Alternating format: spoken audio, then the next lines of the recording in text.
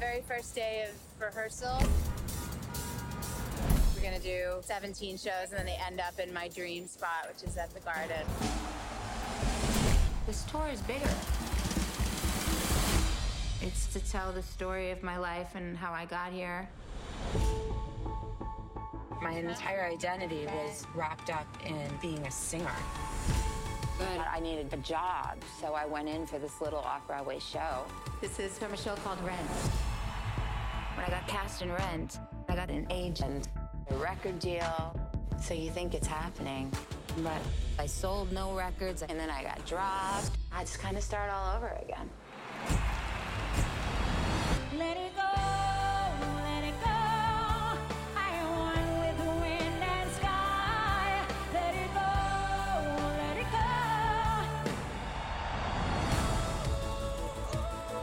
The success of Frozen, that was a defining moment for me. It's about harnessing this power we all have in ourselves.